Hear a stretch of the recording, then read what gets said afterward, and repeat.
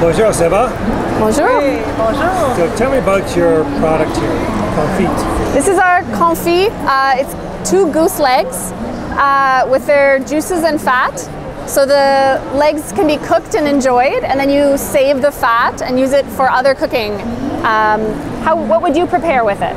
Oh, I suggest to make a contrast. So we will use some apple that we'll slice like in dice, some onions, and maybe some cranberry or dried plums, something like that, to put more foodie taste, because they're opposite in the mouth and it's fantastic.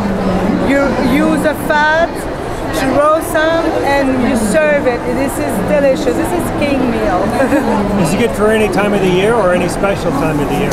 I think that is any time of the year, because fruit, this is great in summer, in winter. This is not a plate that is proper for winter. It's all season. Now, traditionally, who mainly ate that? Was it just for the wealthy, or what's the story behind this?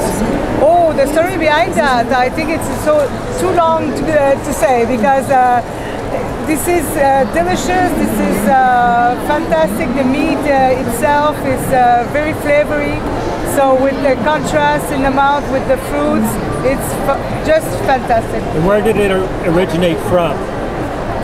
Well, French people, Europe in general, because that's where it begins, let's say, to use goose product and make recipes as cassoulet also. We have an excellent cassoulet, and in run out, this is so good. So I think it begins there. Can you put that in a soup as well, or? Not properly, because it's very good like this. It's already cooked, so you just put it in the oven, warm it up, put on broil the last 2 minutes, so the skin will be crispy.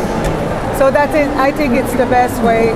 It's the simplest Can you way. put that on some garlic bread? Oh, Hey, I'm new to this. You no, gotta educate me here. I'm out of the dark here. Come on. We don't want the garlic to take over the flavor. That's right, because there are some flavors that are not compatible. Right. So it's good pairing with. With the apples, you can use the fat to roast potatoes as well. Some vegetable, of course, but fruit is very contrast. It's it's like foie gras. When you eat foie gras, we used to put some jelly, wine jelly, Madeira jelly, onions confit, fig confit. So it's a contrast that we create in the mouth, and it's what it make happen like a fireworks. Wow. Okay. Great way to end the intro here. For more information, the fireworks website is La Ferme Québec-Oies.com. and the company is Quebec. La Ferme Québec-Oies. Merci beaucoup. Merci.